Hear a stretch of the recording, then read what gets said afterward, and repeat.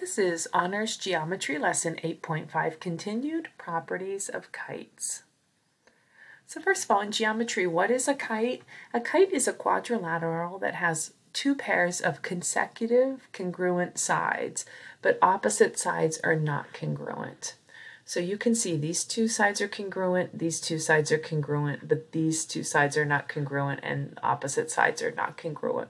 Sometimes you'll hear it written as two pairs of distinct consecutive congruent sides, therefore the top two can't be the same as the bottom two. What's special about a kite? You can see if you would fold it right down the middle, the left side would be identical to the right side. So we know angle A is going to be congruent to angle C, and we know angle B is going to be bisected if we fold it down the middle, the same with angle D, but you can see angle B is not congruent to angle D. All right, so it says in a kite the diagonals are perpendicular, so let's draw those in. There we go. Whoops, okay. So the diagonals are perpendicular. Why do we care about that? Now we can use Pythagorean theorem, we can use trig. All right, we also know that one diagonal bisects the other diagonal. You can see this diagonal is bisected. And then the last thing we talked about, we said that we have one pair of congruent angles. They're called the non-vertex angles. This angle is congruent to this angle. Let's practice. All right. So we can see we have a kite and we're given a 100-degree angle, a 40-degree angle. And again, if you can visualize folding this right down the middle, you can see angle E is going to be congruent to angle G. We know all quadrilaterals have 360 degrees. So we're going to subtract the 140 that we have. That means we have 220 left over. We're going to split that in half, and you can see these angles would each be 110 degrees. Again, if you could sort of visualize folding this in half, the line of symmetry, you can carry the 110 up here. Again, we know all quadrilaterals have 360 degrees, so we're going to add our 110 plus our 110 plus our 60 gives us 280. We're going to subtract that from 360. And it looks like our missing angle is going to be 80 degrees. All right, let's throw a little algebra in here.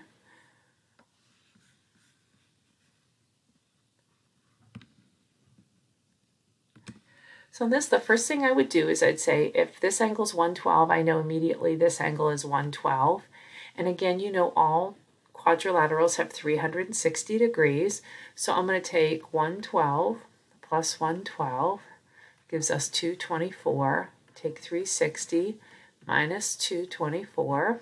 Let's see what we have left over. Looks like we have 136 degrees left over. And again, don't assume these two angles are congruent. They're not. It says we have exactly one pair of congruent sides. That's our 112. But what I do know is the sum of this angle plus this angle gives us 136. So we're going to do that. I'm going to say 2y plus 1 plus y gives us 136. Combine my like terms. I get 3y plus 1 equals 136. Subtract 1 from each side. I get 3y equals 135. And 135 divided by 3, it looks like y is going to be 45. All right, over here, again, this angle is congruent to this angle, so I'm going to call this angle 30 plus 10x. And let's go ahead and add 71 and 29 together. Looks like that's 100. So we're going to take 360 minus 100 gives us 260. So I know the sum of these two sides has to be 260, or if we want to make it a little bit easier, we're just going to divide that by 2. We know that each of these angles is going to be 130. So I'm going to go ahead and just solve for that. I'm going to subtract 30 from each side, divide by 10. It looks like x is going to be 10 in this case. Okay, let's do some side lengths. All right, and it's telling us to use the Pythagorean theorem to find the lengths of the sides. So we're going to do that. and it tells us to leave it in radical form.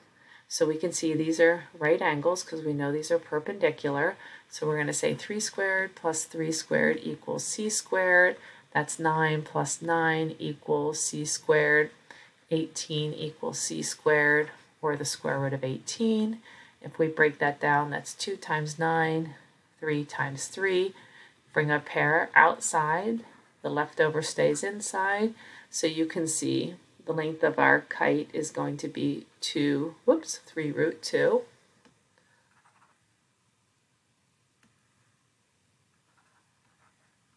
And we could do the same thing for the other side lanes. We're going to say 3 squared plus 5 squared equals c squared, or whatever. 9 plus 25 equals c squared. And that looks like that's going to be 34 equals c squared. Let's go ahead and break that down. I need a little bit of room here. So I'm going to say 34 is 2 times 17. And 17 is prime, so is 2. So it looks like 34 is already simplified. So we're just going to leave it as the square root of 34. All right, let's try one more where they give us an angle and a side length. So the first thing I'm going to do is write everything I know. I know that these angles are all 90 degrees. I know that a triangle has 180 degrees. So I'm going to take 90 plus 18, get 108. And then I'm going to subtract 180 minus 108. And it looks like our missing angle is going to be 72 degrees. So that's right here. And we know that a kite is symmetrical. So if this is 72, I know x is also 72. So if we fold it right in half, they would be congruent. So I'm going to go ahead and say x is 72 degrees. We're going to do the same thing down here. We know that if this angle is 29, we know this angle has to be 29. We know that angle is 90, so we're going to take 90 plus 29.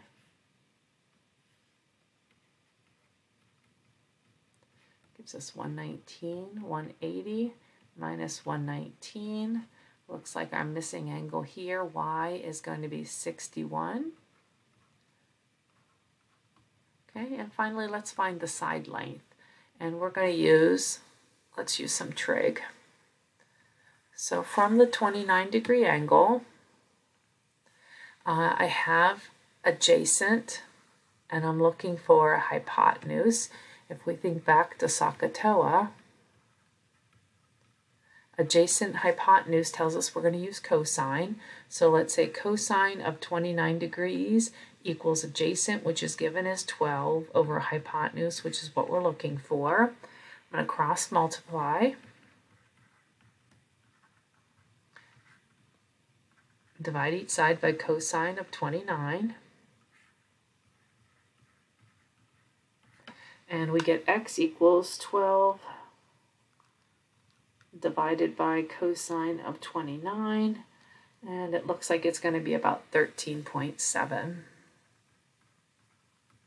Please try the practice problems. Let me know if you have any questions. Thank you.